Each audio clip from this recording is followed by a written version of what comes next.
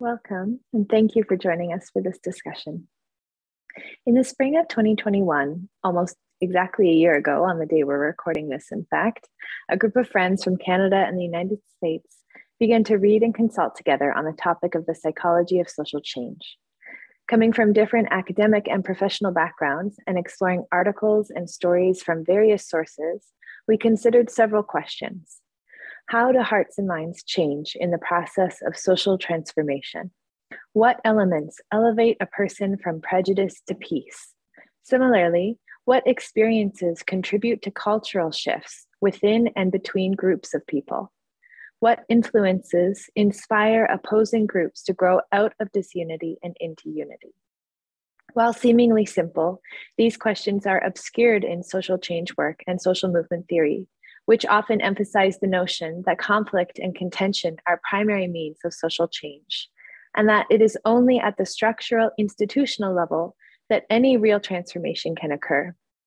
The Bahá'í conceptual framework calls us to value the roles of the individual and the community, as well as institutions, even as it calls into question the notion that conflict and contention are essential means of social change. Meaningful, lasting, and generative change also occurs at the grassroots, in the hearts and minds of those seeking to build a better world, and in the education of children, generation after generation. Today, we aim to share several key insights from our group's conversations.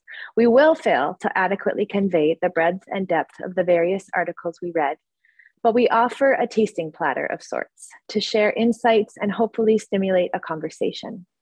6 of our group will present today, each for about 4 minutes. First, Negin Toosi will consider the role of social norms in instigating individual level change and the question of coherence between inner and outer responses to norms. Then Michael Karlberg will consider the emotional response known as being moved and how human beings respond emotionally to demonstrations of positive values. Aayah Amir will look at the contrasting influence of criticism and how, although often touted for its role in instigating change, criticism is often self-defeating. McCullogh will then share an example of a constructive social change intervention, which nurtures transformation in hearts and minds across differences among college students. Shayda Azamian will build on this example to consider further the role of relationships for changing hearts and minds, describing an approach based on the theory of enchantment. Finally, you'll hear from me once more, and I will touch on the dynamics among individuals, communities, and institutions in fostering social change and discuss the mutual relationship between structure and psychology. Throughout, we will all raise key correlations we've observed between these themes and teachings from the Baha'i faith. We look forward to joining you for the live discussion following this video. So one of the important concepts we wanted to highlight at the beginning is the distinction between private acceptance and public compliance.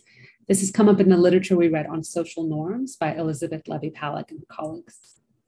The distinction is this: public compliance is when people feel like the society around them, the community around them tells them they should behave a certain way, and they go along with it so as to not stick out, to enhance their sense of belonging, but they're mostly just performing the behavior in public settings.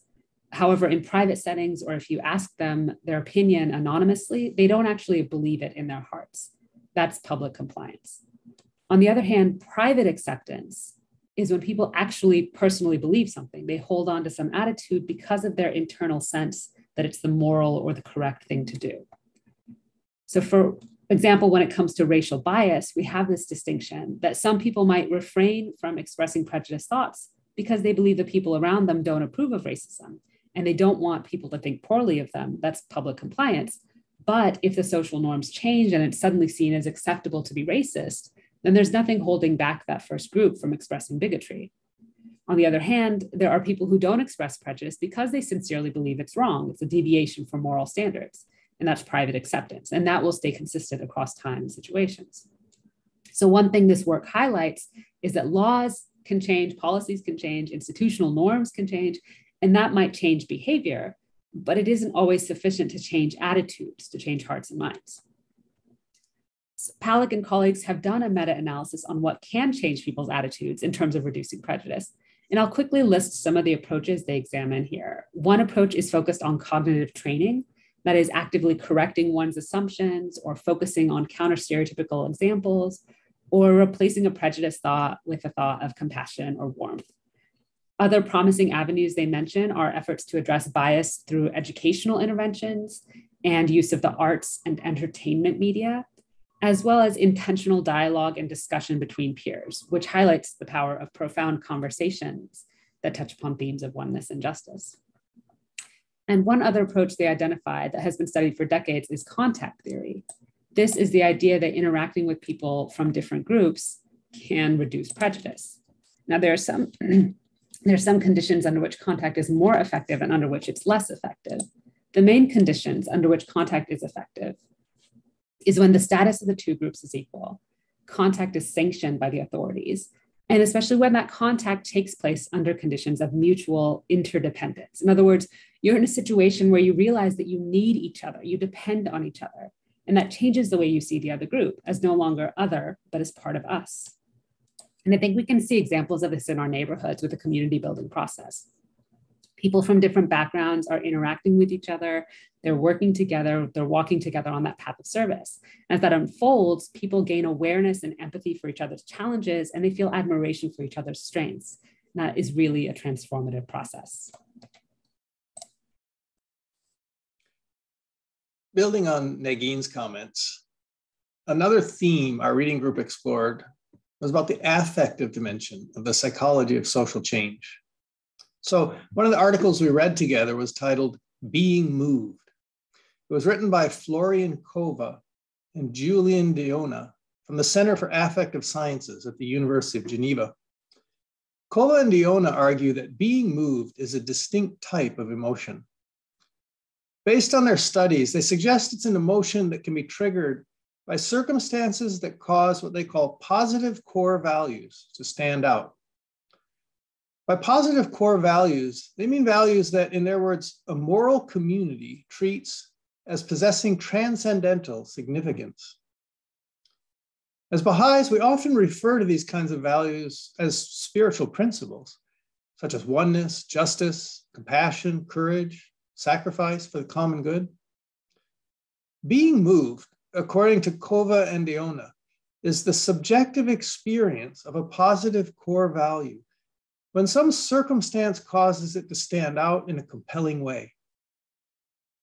For instance, some stories can trigger this experience, as can some events. Often, these kinds of stories or events highlight a positive core value by contrasting against some troubling background, such as when people make a courageous sacrifice to address some injustice experienced by others. Kova and Diona argue that these experiences of being moved have a positive, cumulative, cognitive effect on us. They help build our internal moral frameworks by strengthening our commitments to these positive core values. In the process, Kova and Diona argue, these experiences can help reorganize our priorities and our action tendencies.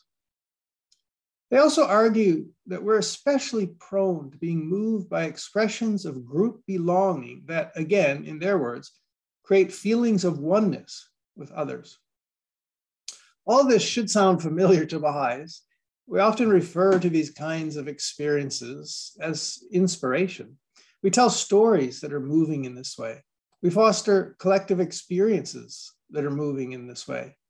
And Abdu'l-Baha seems to allude to all this when he talks about being, quote, quickened with spiritual susceptibilities and heavenly attraction. So how does this concept of being moved fit into a psychology of social change? Well, we can appreciate its relevance by contrasting it with, for instance, the experience of being targeted by criticism. We live in a culture that often targets people, sometimes entire social groups, with criticism in the hope that this will change their hearts and minds. But as other literature our reading group examined suggests, hearts and minds rarely change from criticism, from targeted criticism. On the contrary, hearts and minds become more entrenched most of the time. So this article on being moved highlights an alternative approach to changing hearts and minds, based on the unlimited powers of spiritual attraction and inspiration, rather than the limited and often counterproductive powers of targeted criticism. Now, this doesn't mean there's no place for productive forms of criticism, but that's another topic beyond the scope of my brief comments today. As a group, we sought to understand the relationship between prejudice and criticism and the effects of each on the hearts and minds of individuals. This interest stemmed in part from our collective reading of the current discourses shaping theories of social change. We shared a common concern regarding the overemphasis placed on negative criticism, and we questioned its effectiveness in reducing prejudice and bringing us closer to realizing our inherent interconnectedness as a human family. To begin, I'll share a few words from the Bahá'í writings on the nature of criticism in order to contextualize our approach and the ideas that emerged from our discussions. I'll then turn to a couple of the readings that we explored and offer some ideas that we thought were conducive. An overview of the Bahá'í writings on these themes reveals that criticism can manifest itself both positively and negatively. For the purpose of this presentation, I'll speak to the reality of negative criticism. Abdul-Baha tells us the most hateful characteristic of man is fault-finding. And Shayda Effendi describes vicious criticism as a calamity and waste of strength, which he explains leads to the stunting of the growth and development of the community. To this end, Abdul-Baha admonishes us not to contend and wrangle with any individual and to seek not the abasement of any soul. He elaborates that the speech of reproach and rebuke is rather too severe for the people and would be heartbreaking to them. Thus, he warns us, beware lest ye offend the feelings of anyone or sadden the heart of any person, or move the tongue in reproach of and finding fault with anybody, though he may be an ill wisher and an ill doer. We found that current research on this topic helps substantiate these claims. The article by Robert Barron, which has been offered up to all of you as supplementary reading, provides us with an evidence-based analysis on the limitations of destructive criticism. While there are a number of helpful insights, we wish to highlight one particular finding, and that is the article's debunking of the commonly held assumption that criticism is an effective tool for change. In the article, Barron reveals that people generally do not respond well to criticism. Instead, he maintains that criticism tends to invoke anger, tension, and resistance in individuals, and often leads to lower self-efficacy. Though we generally felt that constructive criticism encompasses a more complex reality than the analysis offered in this paper, we found that the distinction made between constructive and destructive iterations raised questions about the paradigm of criticism currently mobilized in the discourse on social change. Generally speaking, we find that destructive criticism is rampant in our societies and that it manifests itself in different ways. When considering the question of racial prejudice, it is easy to see how a continued commitment to notions of superiority and the exercise of patronizing and critical attitudes continue to cultivate conditions that fuel intercultural animosity. Such postures tend to foster anger, conflict, defensiveness, and lead to increased intergroup criticism. In the context of racial justice work, what frequently manifests itself in response to these conditions are theories of change that call for a counterattack that adopts a paradigm of criticism that is also destructive in nature. This in turn is met with further criticism by those on the receiving end of these counterattacks. We conclude that this cyclical and reactive tendency to turn to vicious criticism has deep implications and continues to hinder us from drawing nearer to the truth of our inherent oneness. In this regard, we gathered some helpful insights from a paper titled Group Criticism and the Intergroup Sensitivity Effect, where we explored the relationship between criticism and group membership. Two main ideas were helpful to our deliberations, and we considered how they might shape our understanding on the role of criticism in reducing prejudice. The first idea is that criticism tends to be better received when it is offered by members of the same group. The second is that the authors found that the most effective approach to intergroup criticism is when an outsider acknowledges weaknesses within their own group before pointing to similar problems in the other group. This, for us, resonated with the teachings of the faith in that we are enjoined to bring ourselves to account and to refrain from seeking out faults in others. We also considered how our conception of accompaniment has helped us avoid such pitfalls. As a reading group, we wanted to further explore promising approaches to combating prejudice that were highlighted in other readings, like mutual interactions across difference or contact theory, peer-led discussion and dialogue. So we drew upon scholarly and empirical insights from the Multiracial Unity Living Experience, or MRULE program at Michigan State University. MRULE brings together a range of students and creates a thoroughly diverse, peer-led learning community in a co-curricular process that interrogates the racial status quo in local, national, and transnational spaces. Dr. Richard Thomas and Dr. Jean Gazelle, two Baha'i colleagues working in race relations, co-founded MRULE in 1996. It emerged out of Dr. Gazelle's focus on social justice pedagogy and Dr. Thomas's scholarly contribution as a historian, documenting what he calls the other tradition, the history of extensive interracial cooperation for racial justice, and the recognition of this force as a catalyst of social change. The MRULE program is a continuity of the other tradition in practice. In her article, Walking the Talk, Multiracial Discourses, Realities, and Pedagogy, which we read as a group, Dr. Gazelle describes how a relational view of social change is critical to the MRULE project and its dual approach of consciousness raising and community building. She says, the MRULE goal is to help students see themselves as part of a community where the whole is greater than the sum of its parts, and that the whole cannot be truly whole when parts are disadvantaged and excluded.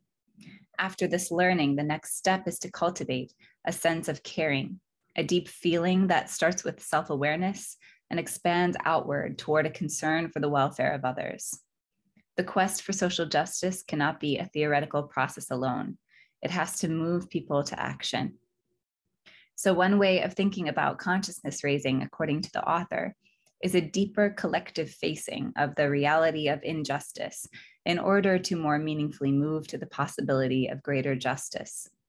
The article mentions engaging with unsettling and uncomfortable aspects of diversity discourse, including exposing students to structural inequalities and power relations, challenging their racial thinking, and expanding possibilities for individual actions for those who are conscious of collective reality.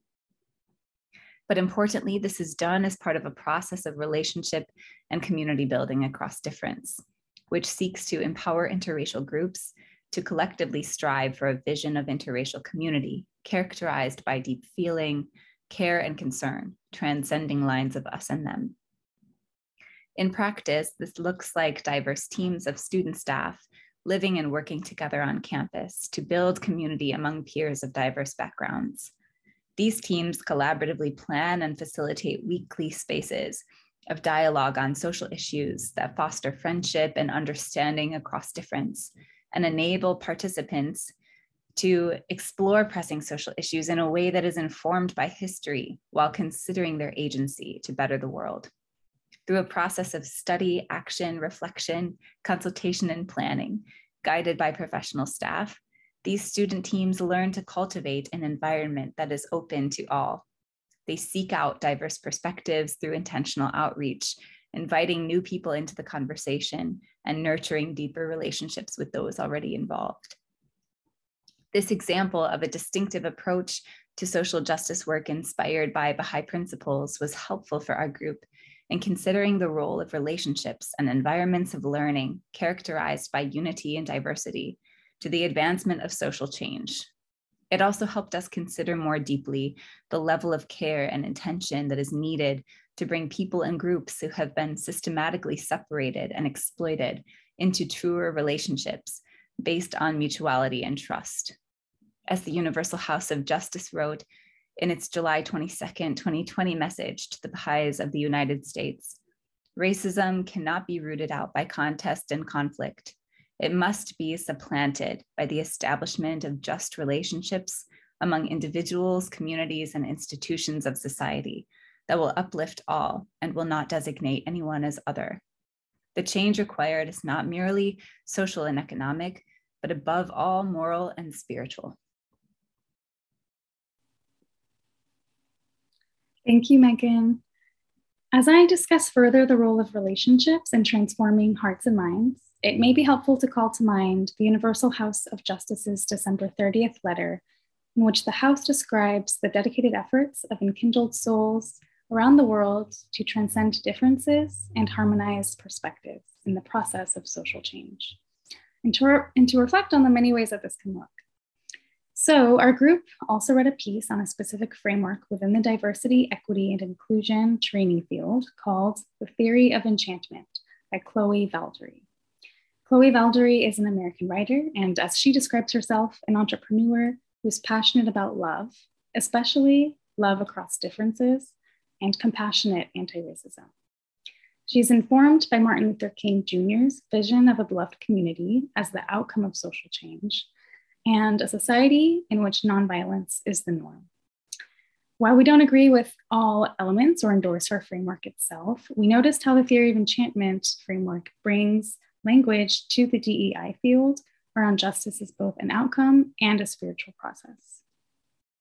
So to start, I should note that there is some research pointing to conditions in which diversity, equity, and inclusion programs, or DEI programs, can inadvertently cause division, particularly when disparate experiences between participants becomes an emphasis. And one way this might happen is when there is not an adequate focus on the participants' unifying characteristics. What we found powerful about Valdery's theory of enchantment model is its ability to increase openness and trust from participants of diverse ideologies and backgrounds through character development and social emotional learning. The program works to avoid polarization through emphasizing shared challenges, needs, and goals. And it encourages participants to acknowledge their human identity and connect with one another in a way so that they do not shy away from understanding intimately each other's personal experiences with oppression. So the program helps create awareness of a more foundational identity between participants that unites them while striving to understand and welcome the diversity of experiences at the same time. There are three main principles of Valdery's theory of enchantment. The first is to treat people like human beings, not like political abstractions. The second is to criticize, to uplift and empower, never to tear down or to destroy, which also relates back to the previous presentations on criticism today. And the third is to root everything we do in love and compassion. In developing the theory of enchantment, Valdery actually studied what people already love and how they are attracted in order to figure out what she observed as conditions for love.